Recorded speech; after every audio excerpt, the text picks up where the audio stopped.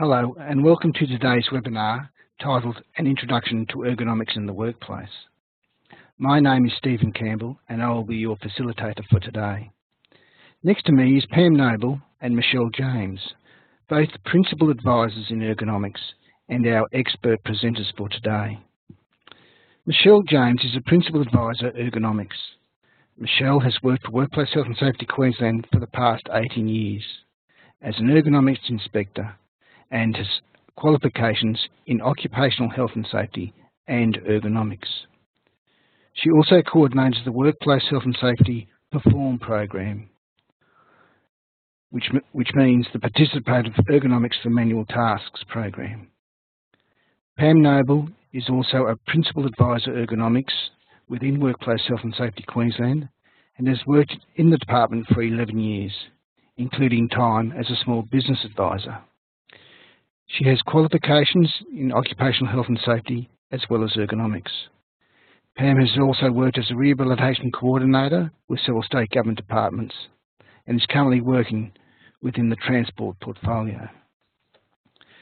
Today, Michelle and Pam will discuss what ergonomics is and what ergonomists are, the benefits of applying these principles in the workplace, and they will cover resources which can assist you. Welcome to the Ergonomics Unit from Workplace Health and Safety Queensland. Thanks, Stephen. Hi, I'm Michelle. Well, welcome and thank you for taking the time to listen to our webinar. Pam and I have become quite aware through our work with employers and also from feedback from the Workers Comp Regulator that there is a need to clarify and explain some of the terms and fundamental principles in ergonomics. Quite a lot of information, for example, the online resources and webinars, are pitched at a more intermediate level and may use terms that many people are not familiar with. For example, when I've been delivering a workshop, I'm often asked the question, what is ergonomics? Pam, have you had that experience? Yes, Michelle, I have. In my day-to-day work, people often ask me what ergonomics is.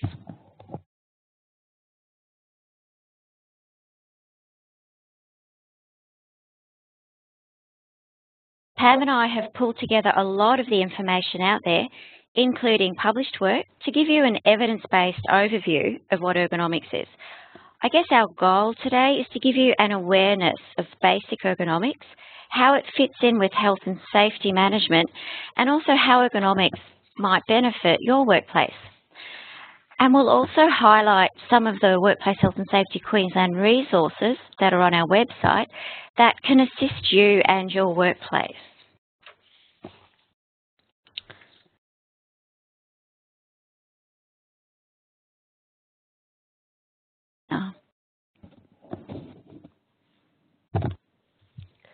Now we're going to talk about some definitions associated with ergonomics.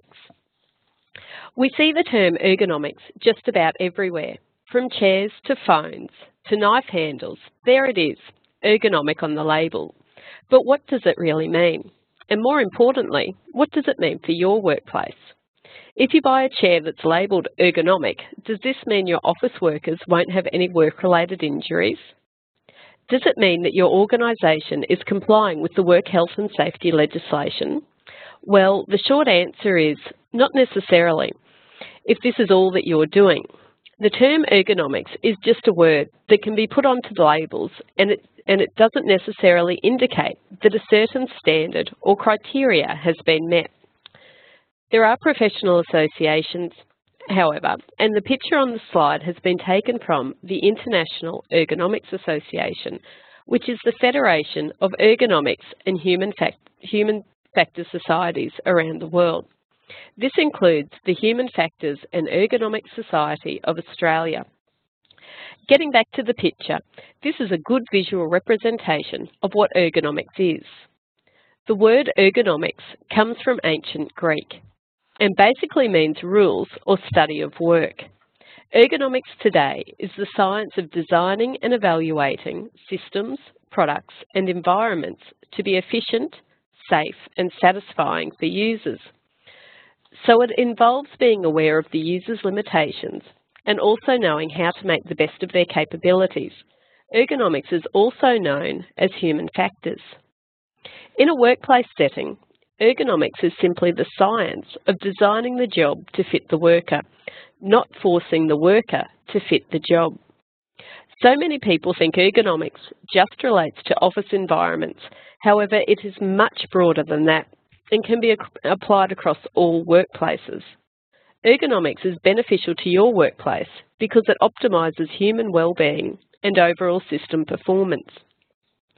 Ergonomics promotes a holistic approach in which considerations of physical, cognitive, social, organisational, environmental and other relevant factors are taken into account. Now Michelle is going to talk about the key areas of ergonomics. Okay, so we're just going to have a look at 3 of the key areas that Pam mentioned, just to illustrate the breadth of these different areas of ergonomics. We'll look at physical, cognitive and organisational ergonomics and discuss some examples as we go.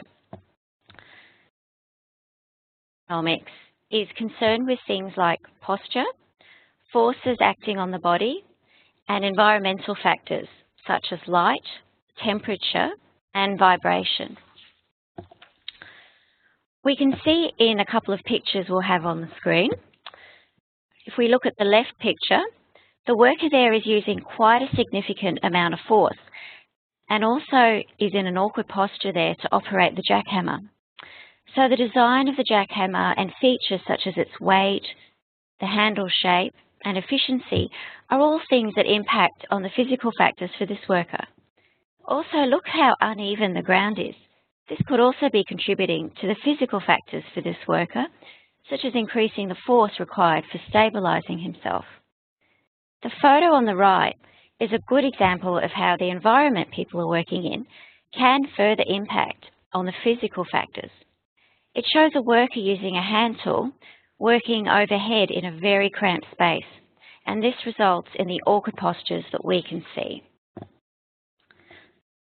So cognitive ergonomics is concerned with things like mental processes, such as perception, human-computer interaction, mental workload, and decision-making.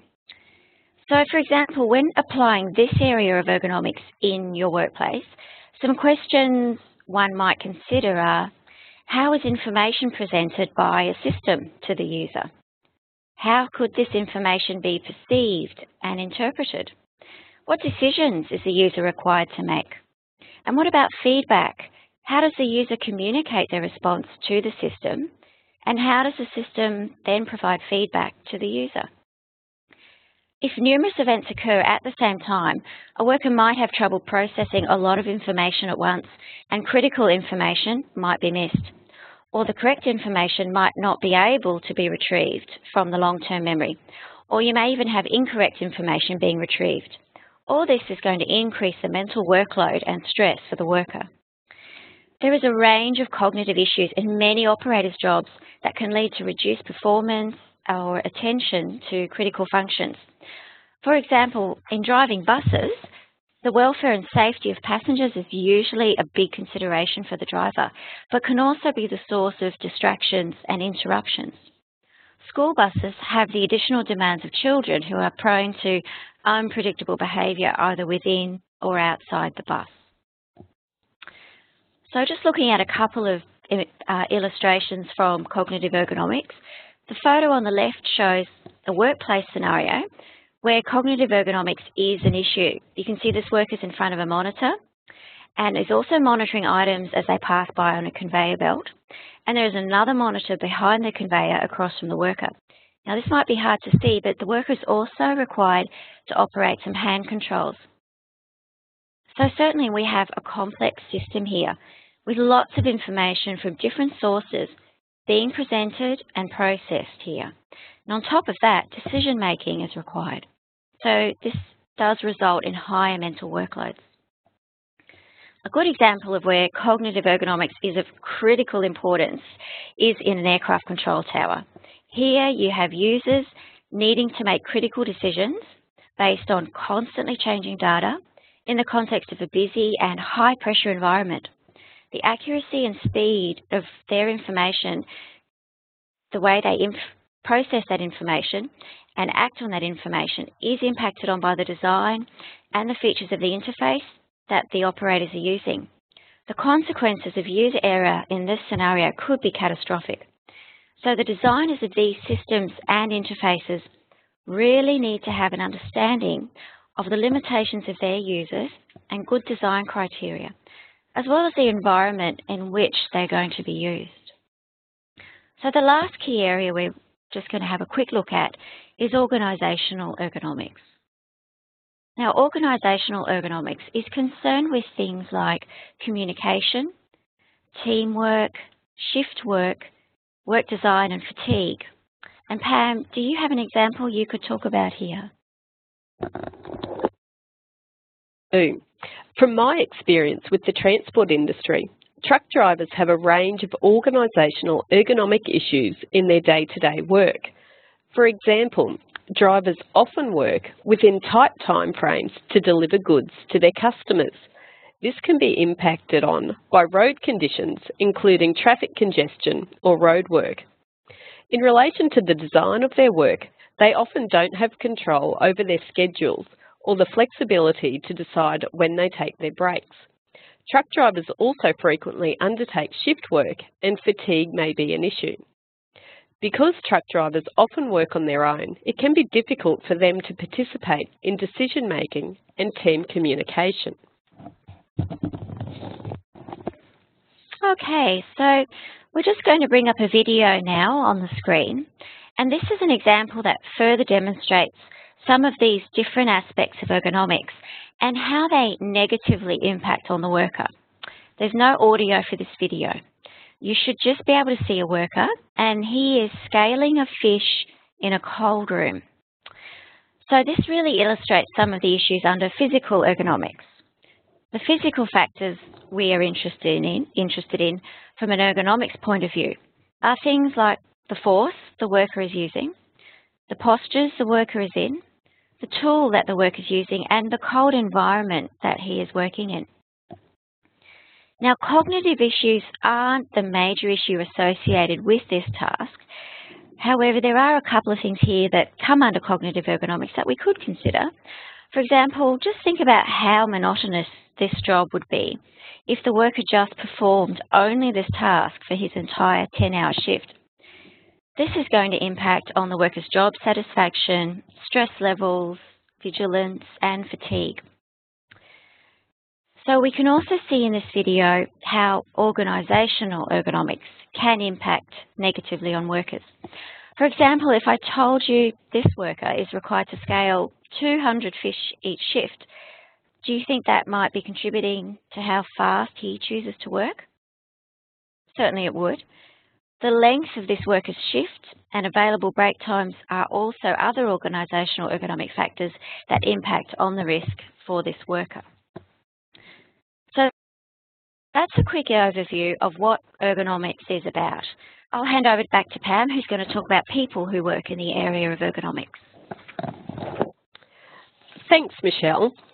Given that ergonomics is so broad, it makes sense that people working in this field would come from a diverse range of backgrounds. People working in the field usually have qualifications in ergonomics or related fields, but their backgrounds may include psychology, occupational therapy, physiotherapy, occupational health and safety, or industrial design.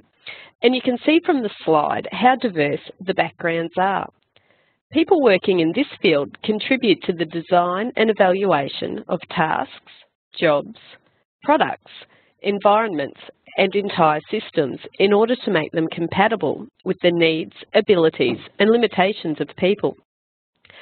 For example, in the video we just looked at, they would be interested in the design of the work, how it impacts on the workers, and how it can be improved to fit the worker. A skilled professional in this field brings a broad and often multidisciplinary perspective to a problem. They could have a variety of roles or functions. For example, they might be engaged to facilitate the change process around an ergonomics program, or they may be involved to provide assessment and guidance on a particular task.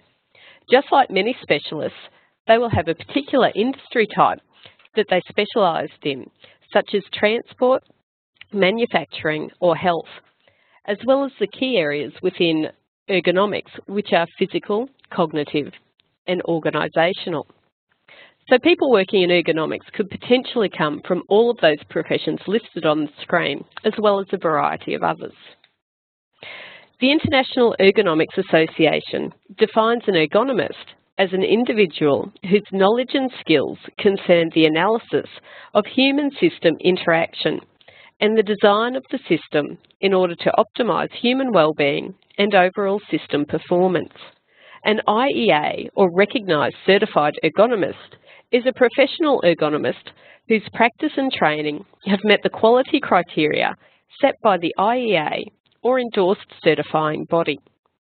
The HFESA is the professional body in Australia which is responsible for the accreditation of certified professional ergonomists, also known as CPEs.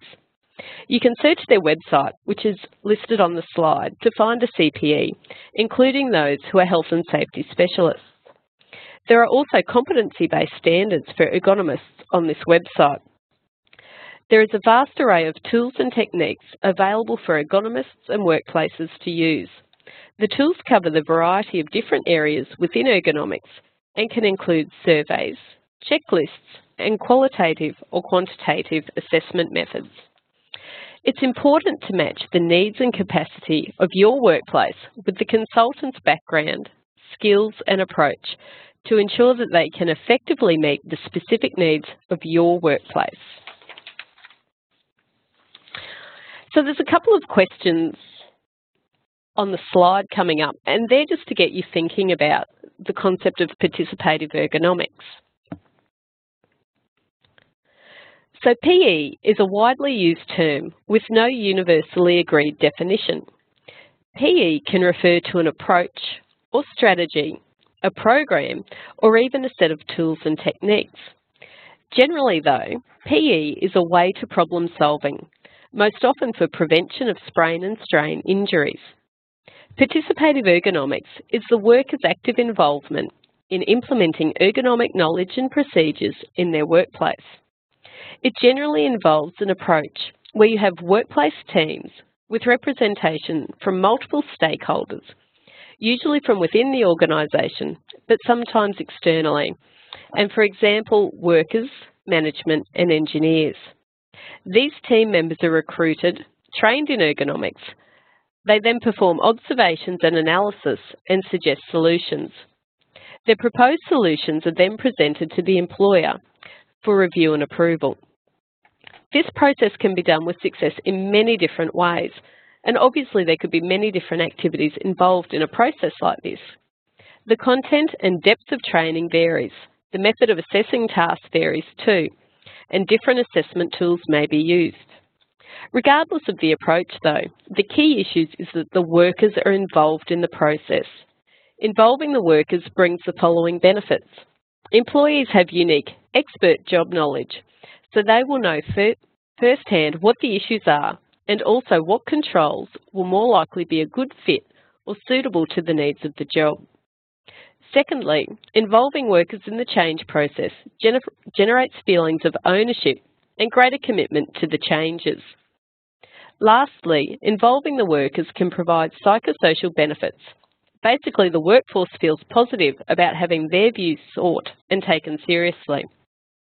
An example of participative ergonomics approach that WHSQ has resources for is the Perform program, and Michelle will discuss how to access these later in the session. Ergonomics can certainly be applied across all three stages of injury prevention. Primary prevention is a key area where ergonomics programs can be implemented. Primary prevention is also the key focus of the Work Health and Safety Act and Regulations. The risk management process in the legislation is an ongoing process for controlling risk. The legislation requires you to be proactive, so this means an injury doesn't need to occur before starting this process. Risk management involves identifying and assessing hazards, implementing controls and reviewing their effectiveness.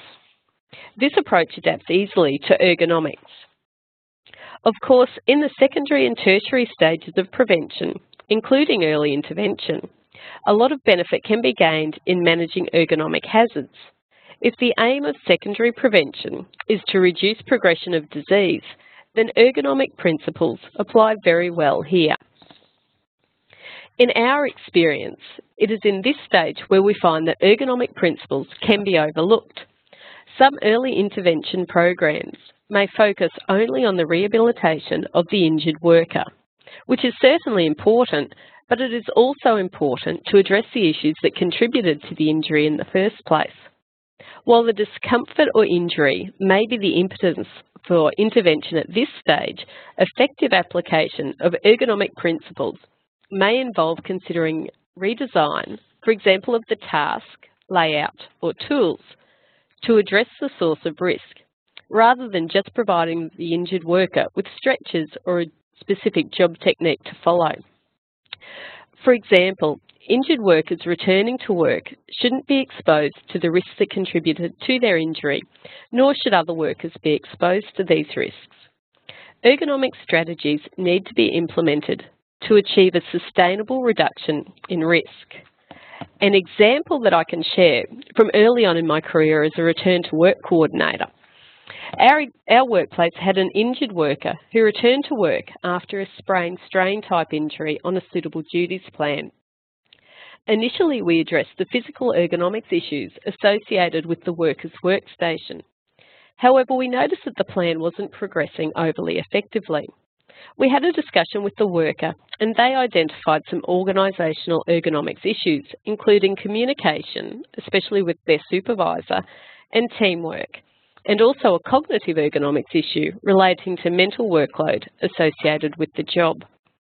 Once we addressed all of these issues, we saw a greater improvement in the progress of the suitable duties plan.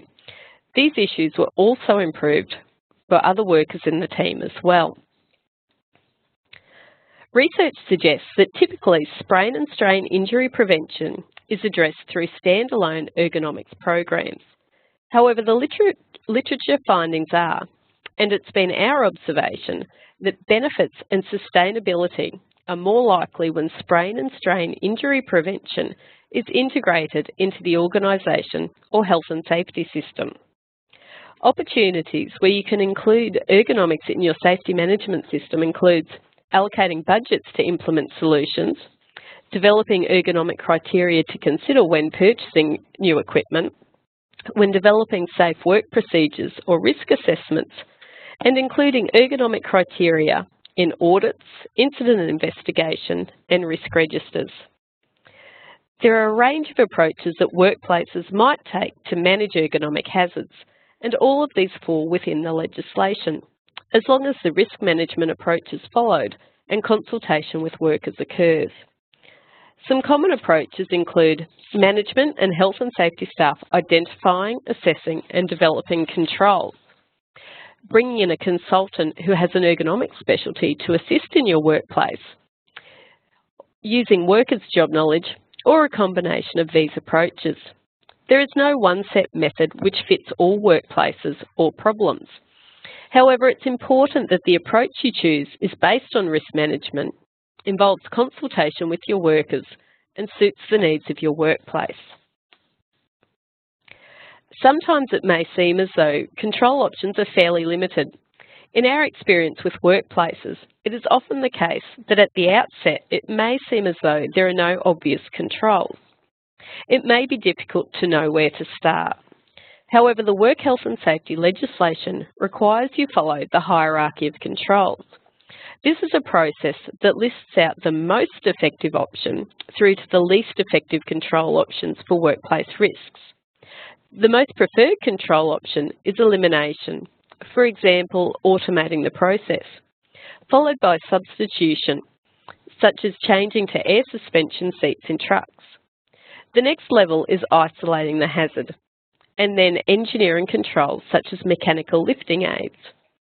These are preferred control options as they reduce the level of risk. The next two levels of controls rely on the worker's behaviour and only reduce exposure to the hazard, rather than changing the risk factors. The next level are administrative controls, which include job rotation. The least effective level of control is personal protective equipment. It's helpful to remember that arriving at controls is like undertaking a journey, with the control being the destination. And it does involve a process to get there. This may include undertaking research, brainstorming and trialling ideas, finding out what similar organisations or industries are doing about the issue, talking with suppliers or manufacturers, or even obtaining advice from experts. Sometimes a problem isn't solved with one solution, but rather a range of control measures might be needed. Even making small changes across the workplace can result in a significant reduction in overall risk for workers. Now Michelle's going to talk about some of the benefits of ergonomics. So while there is indeed a legislative requirement to address ergonomic hazards, we also wanted to talk about the benefits of ergonomics for business. Certainly there is much evidence, both research-based and anecdotal, that attests to the many benefits of ergonomics. Ergonomics has become an important bottom-line opportunity that affects all competitive businesses. And this is because we've seen that applying ergonomic principles to workplaces has benefits regarding cost savings, productivity, product quality, and improved safety culture. A number of studies, including a large review of 250 ergonomic interventions completed by the Washington State Department of Labor, have found evidence that ergonomic interventions can provide productivity benefits. Other research in this field has demonstrated a wide range of benefits, including decreased rate and consequence of injuries in the workplace. So by applying ergonomic principles, workplaces can reduce the ergonomic risk factors and reduce the likelihood of injuries occurring or progressing. This is a way organisations can influence their workers' compensation premium. Since on average over half of workers' compensation costs are related to ergonomic issues, this represents an opportunity for significant cost savings. And also don't forget the indirect costs associated with an injury, such as retraining replacement staff and loss of productivity that can also add up. Other researchers have found strong evidence that ergonomic interventions in manufacturing and warehousing are worth undertaking financially because they contribute to reduced frequency or severity of injuries, which ultimately results in savings or productivity improvements, or both. And other benefits to businesses are around enhanced team communication and job control influence. Now, just to highlight for you a local example of an organisation that has experienced many of these benefits from implementing an ergonomics program, I'll briefly share a story from a local council. A branch area of this council, with over 500 workers, implemented a participative ergonomics program within a risk management framework. Now, their aim was to better manage their manual tasks and reduce their sprain and strain injuries. So how did they do this? Well, the safety area put out a survey to the workers, asking the workers to nominate their top high-risk tasks. They also reviewed their workers' compensation claims data to help identify any problem tasks. They had a good response rate to the survey, in fact over 70% responses, and ended up with a list of tasks to work with. So the safety area then set about assessing these tasks with the involvement of their workers. And then using teams of workers, they developed ideas on solutions and controls for these tasks. Management was supportive in a number of ways. For example, by allowing the workers to have time for ergonomics training and time to have input into the process. Also, management were supportive in providing the resources that were required for implementation of various controls. Well, what were the results? Well, 2 years on, Council report a 60% reduction in workers' compensation claims. As the injuries have reduced so significantly, this intervention is now being rolled out across other branches of Council. So I'm just going to show you a couple of examples of some of the really simple solutions that came out of this process. One of the tasks identified by the workers was opening the side gate of a truck. And this had the problem of high force because of the weight of the side gate. So this was opened over 25 times per shift to access the toolbox. So the workers suggested splitting the side gate and hinging it separately, as you can see in the pictures there. So this reduced the size and the weight of the component that was opened, and so that's going to reduce the force. Another control that I would like to talk to you about involved a slightly different approach, but again, it's illustrating the ergonomic principles applied by council. So it's this example on the slide of the replacement of the town bins. The top two bins pictured on the slide were used across the city and were required to be manually lifted, carried and emptied. By replacing these bins with a larger capacity bin that is wheeled and mechanically lifted for emptying, they reduce the force associated with this task. As a result, lost time shifts in this area were reduced from 184 in 2012 down to 6 in 2013. So these are great examples of an ergonomics intervention because they have looked at redesigning the tasks or equipment used to better fit the workers. And you can see that they've been able to come up with some really simple and cost-effective solutions. For other examples of local organisations that have experienced benefits around ergonomics, please go to our website and have a look at a couple of short films that are up on the website. They are the experiences of Capral Aluminium and Greyhound. So the last part of this webinar that I wanted to go through with you was to actually show you some of the resources that we have on our website. So if you're anything like me, you're a visual learner, and it's a lot easier if someone can actually walk you through the information. So just for your reference, we're going to show the website address up on the slide.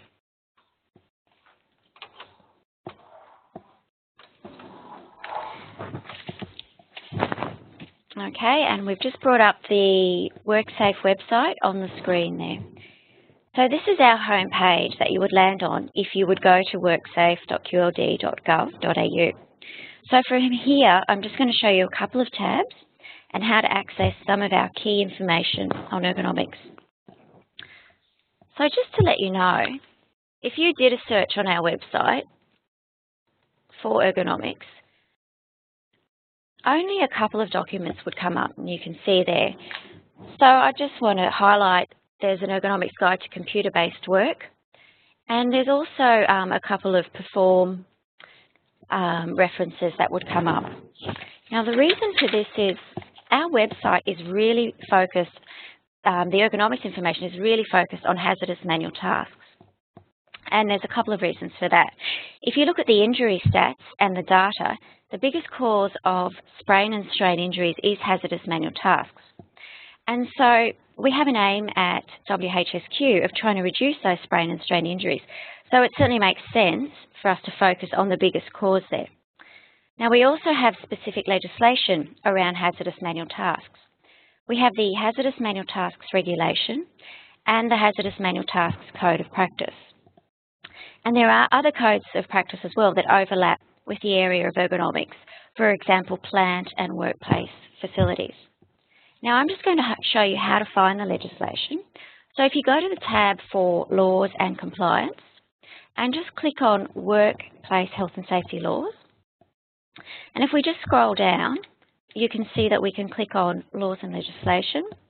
And I won't go into that, but that's how you access the Work Health and Safety legislation.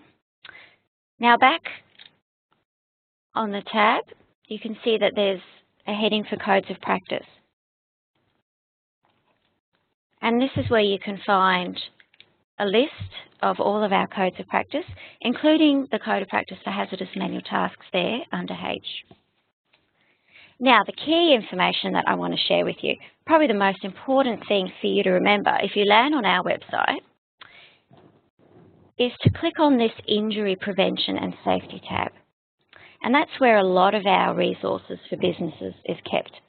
So you can have a look here And you can see, if you scroll down, as I said, there won't be an ergonomic heading, but you'll see two headings there that are relevant for us today: workplace hazards and hazardous manual tasks underneath that. So let's have a look at workplace hazards. And there's just a couple of interesting things here I wanted to point out. So there's a few headings down there as we look down. And I just want to point out we have fatigue information, we have information on slips, trips and falls, and work-related stress. Now going back over, let's have a look under hazardous manual tasks. So that's the next heading under workplace hazards. And we have a range of resources under this area. So some of the documents that are my favourite that I like to refer industry to are this musculoskeletal disorders FAQs document. And you can see that this document answers a lot of really commonly asked questions, such as what are hazardous manual tasks. It raises the issue of workers lifting weights in gyms compared to lifting heavy loads at work. We also have our participative ergonomics suite of resources. So these are listed here. And under this section, if we scroll down to the resources, we have a handbook there, we have PowerPoint templates and some case studies all ready if somebody wants to implement a participative ergonomics program. Now you'll also find industry-specific information if you scroll right down to the bottom of the page. So we'll just wrap up the content now. Just in summary, the key area of the area of ergonomics is very broad with a lot of different areas as we've discussed. And so the people who work in this area can come from a variety of backgrounds. Probably the main thing we'd love you to take away from this session is that it is important to address ergonomic issues across all stages of injury prevention and management. This will make your workplace environment safer for all workers, including injured workers returning to work. We've also discussed how you can integrate ergonomic principles into safety management systems and the importance of using a risk management approach. And don't forget all our resources on the website.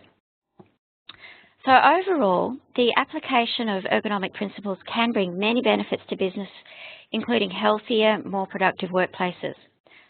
I'm going to hand over to the facilitator for today, Stephen. Thank you.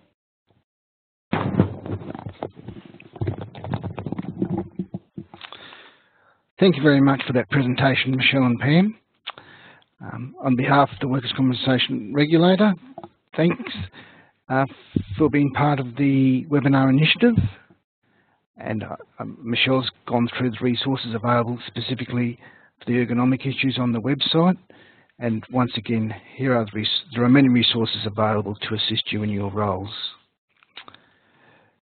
Attached to this recording will be Michelle and Pam's reference list, so you can explore the research that they've quoted also.